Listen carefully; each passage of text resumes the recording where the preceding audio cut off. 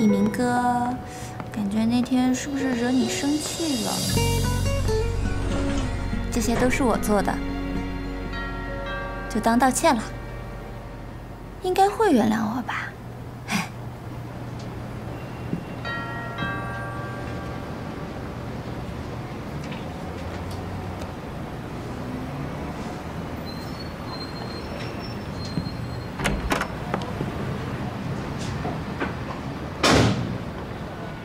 唐佳瑜，李记者，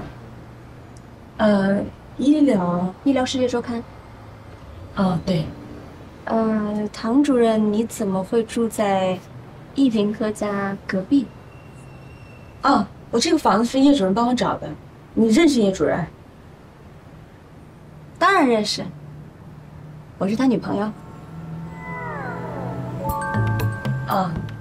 那他不在家，你给他打电话吧，他也许在医院。那我先走了，慢走。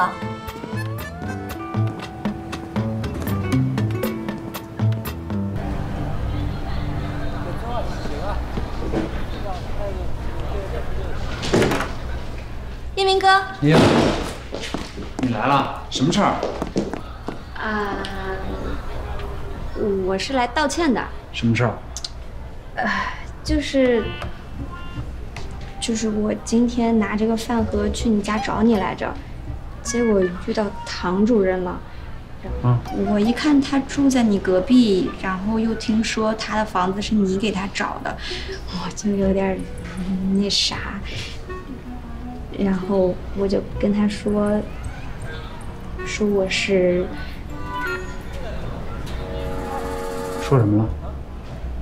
说我是你的女朋友。啊？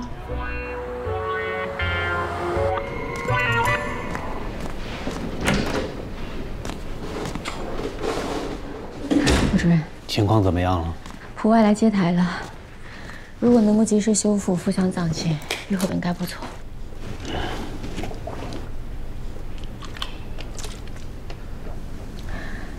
顾主任，薛老的手术，我知道，那个不是你的错。昨天晚上，我已经开胸查验过老师的遗体了。你手术的每一个针脚，我都仔细的检查过了，发现了皮肤和多个脏器确实有过敏后才有的组织水肿征象，所以支持鱼精蛋白过敏的诊断。用来中和肝素的鱼精蛋白是每台心脏手术必不可少的程序，是最微不足道的，我自己都不知道用过了多少回。没想到，他就要了我老师的命。从他上手术台那一刻起，就已经注定了有去无回。这些，我昨天晚上就知道了。那为什么您还反复让我叙述手术的过程？我不甘心，我需要你一遍一遍地告诉我，我才能强迫自己相信这个事实。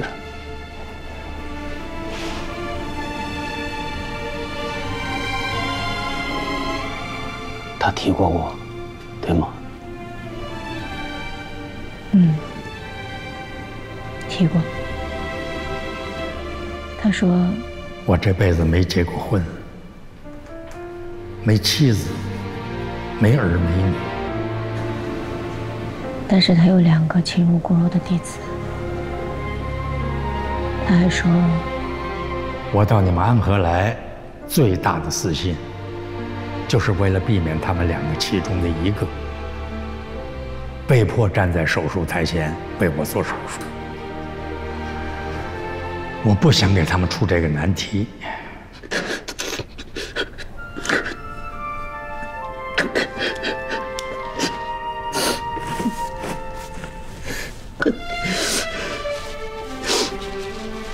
姐，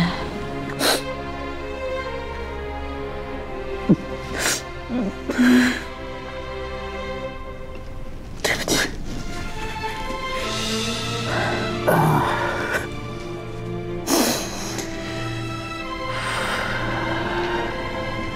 谢谢你给我讲了这些。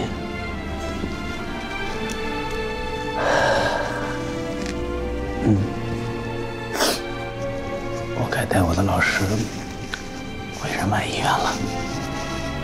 顾主任，如果可以的话，薛老的葬礼，我想参加，可以吗？